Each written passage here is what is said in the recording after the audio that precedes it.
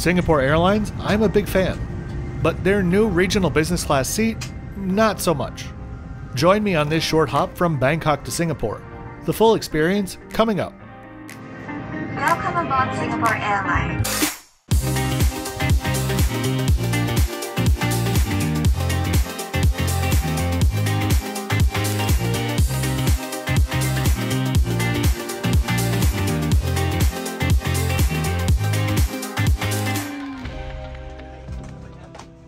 This is the first leg of my trip back home to Saigon, a very short journey that managed to take over 16 hours.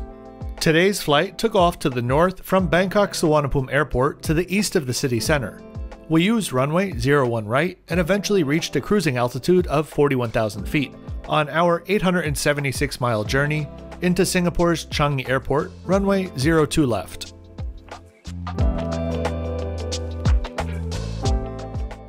Suvarnabhumi Airport is a 40-minute drive from central Bangkok and will cost you 400 to 600 baht depending on the time of day and the tolls that you'll need to use. I've been here a few times in the past month and I'm happy to see that the travel experience here seems to be getting a bit more normal each time I pass through, though Thai Airways still has a huge chunk of their fleet parked for now.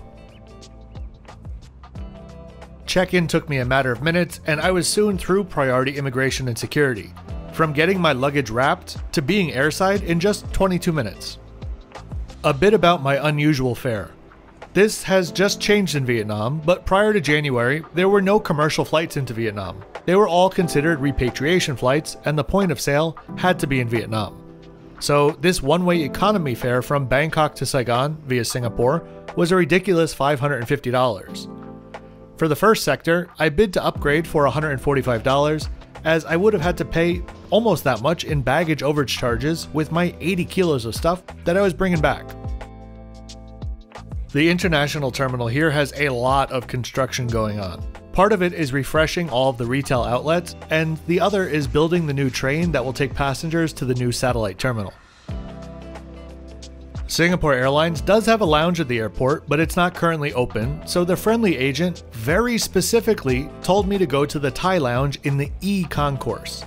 Well, it was closed, and I didn't have time to walk all the way back to the D gates to check if she was just wrong about the concourse. So I went to the always reliable Oman Air Lounge. Besides the fact that it doesn't have any great views from the lounge, the Oman Air Lounge is my favorite priority pass lounge at the airport. There's always a decent selection of food available, though it was pretty limited right now, and even before COVID, it was never more than half full in my experience. There were plenty of drinks on offer, and anytime you put a box like this in front of me, I'm going to be happy for quite a while.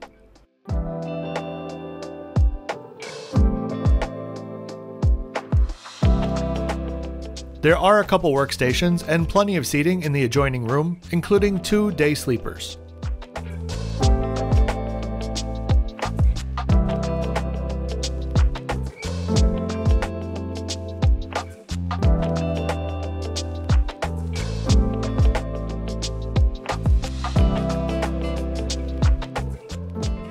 Soon enough, it was time to head to gate E3 for SQ711.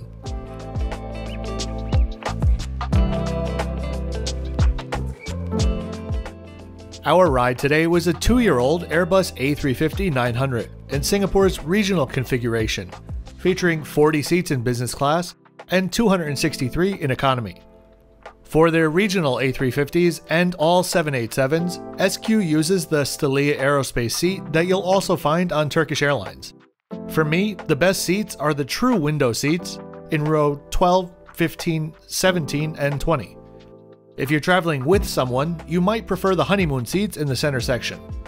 My seat for today was 15 kilo. The fit and finish of the seats is very nice and very SQ. But the seats themselves, I'm not really a fan of. If you're broad in the shoulders, the cocoon-like surround might not be that comfortable for you. Keep in mind these seats are used on flights as far away as Adelaide. That surround also means that you need to lean quite a bit forward in order to talk to your partner if you're not traveling alone. The seats have USB and universal outlets hidden in the side cubby along with your COVID care kit and noise-canceling headphones. For the short hop, your pre-departure drink is limited to a bottle of water. Seat controls are easily accessible, but luckily not easily accidentally pushed. Personally, the two reasons I really don't enjoy the seat are the wing, which has all your personal reading lights, that entirely blocks your view from the closest window. These seats are optimized for Boeing 787s, which have a narrower cabin. So you're gonna find a lot of wasted space that would have been nice to be able to reclaim into the footwells. The IFE screen though is large and tilts so that you can find the best viewing angle. Overall, not a bad product and fine for a regional flight. Pushback was a few minutes late, but absolutely no complaints from me as it timed our takeoff with this incredible sunset.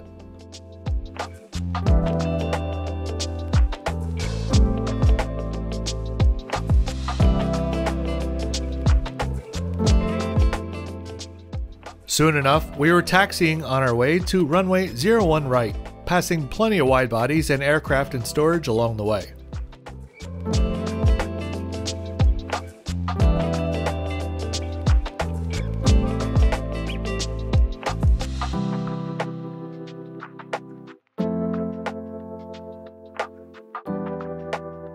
And then the spool up snuck up on me. Almost missed it.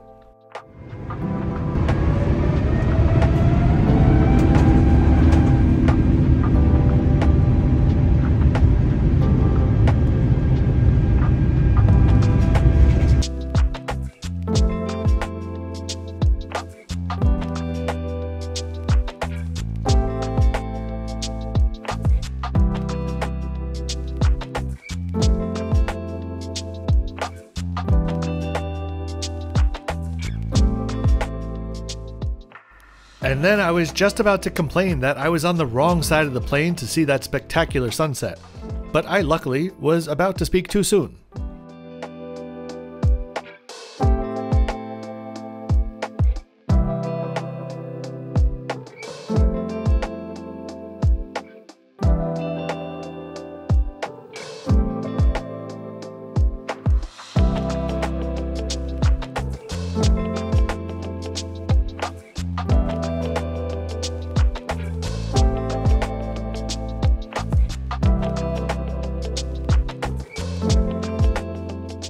Now that is a view that I could look at all day long.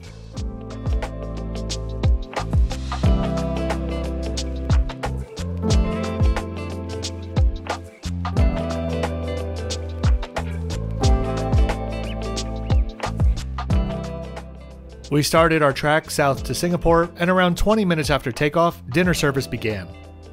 The tray table pulls out from under the IFE screen and can be used half or fully open. Dinner tonight was standard fare for a regional flight, though I did order a beef dish with creamy polenta from Book the Cook, which was just as good as airplane beef can be.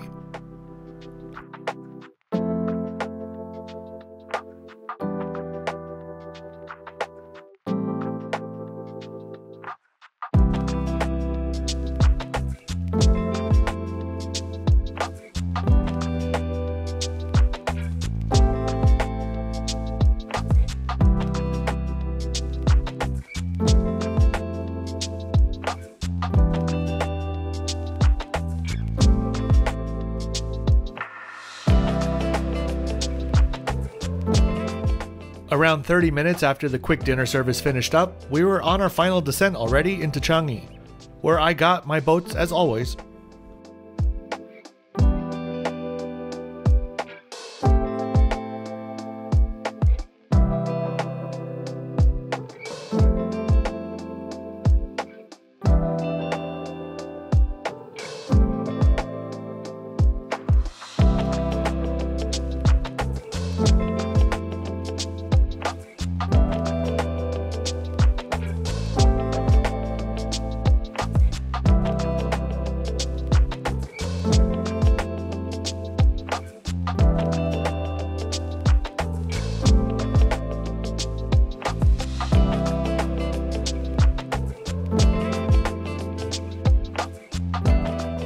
Lucky for me, because of the limited flight schedules, I had to stay at the airport overnight. So I reserved a room at the Aerotel for a ridiculous 341 Sing dollars. a price that might just be worth it depending on your layover. I'm not going to do a full review, so let's just briefly show you around. Check-in was an absolute mess, with at least 30 people waiting for their rooms. I'm not sure if they reserved in advance or were just walk-ups. I had a reservation for 11 p.m, and by 11:30 the room still was not ready, and honestly, it seemed like first gear was the only gear that they had here. So I literally just stood by the check-in desk for 15 minutes, and magically, my room was ready, ahead of literally everyone else standing around me.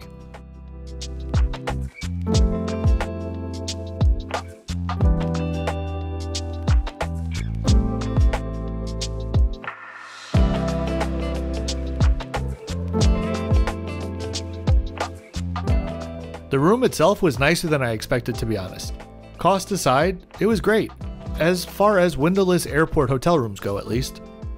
Had everything you needed and included a free meal, though that is probably best skipped.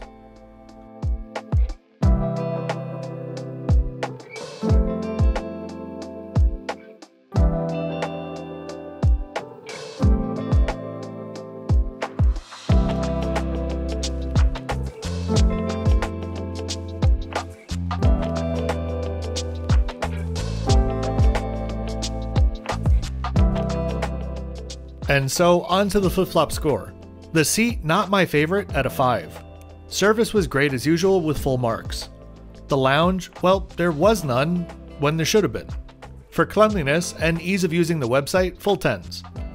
Food selection and taste were a 9 and an 8 respectively. Entertainment, amenities, and connectivity were all solid as well. Overall, a 77 out of 100. Not great, but a big chunk of that comes from the lounge being closed.